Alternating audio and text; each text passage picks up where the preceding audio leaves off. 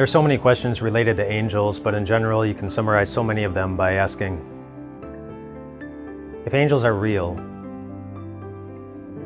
then why does life hurt so much? Why did the miscarriage happen? Why did the cancer come? Why is it still here? Why was that pain inflicted? Why did God allow that damage to be done?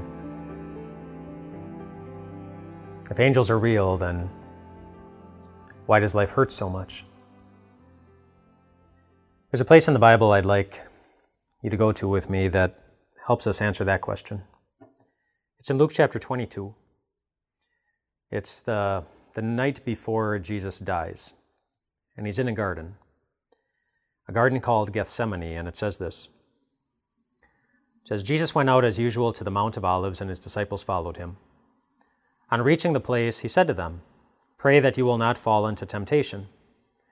He withdrew about a stone's throw beyond them, knelt down, and prayed, "Father, if you are willing, take this cup from me. Yet not my will, but yours be done." An angel from heaven appeared to him and strengthened him. And being in anguish, he prayed more earnestly, and his sweat was like drops of blood falling to the ground. Now, I want you to take note of the order of events there. So Jesus was already in anguish, knowing what was going to happen. He knew the crucifixion was coming the next day. He knew his disciple Judas was going to betray him that night. He knew that his disciple Peter was going to deny him multiple times. He knew that was coming, and he asked that it be taken away for the same reason that any of us would. None of us like to go through any amount of pain. So he's already in anguish. And then, after he prays, it says, an angel from heaven appeared to him and strengthened him. And then, Jesus was in more anguish.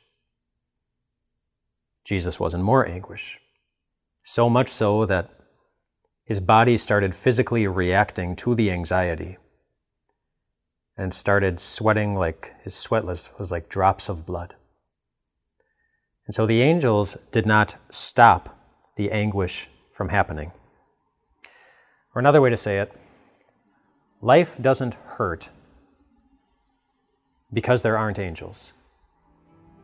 It hurts because this is a world that we need to be saved from. That's why life hurts.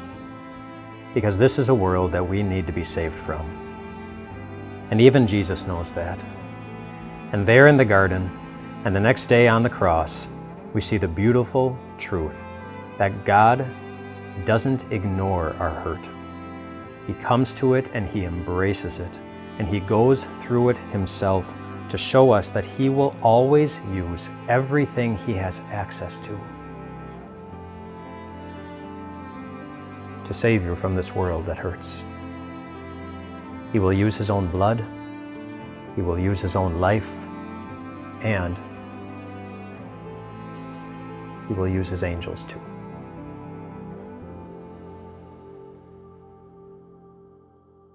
Hey everyone, Pastor Mike here with Time of Grace. Thank you so much for checking out our podcast, and we'd love for this podcast to be a blessing to you in the days to come.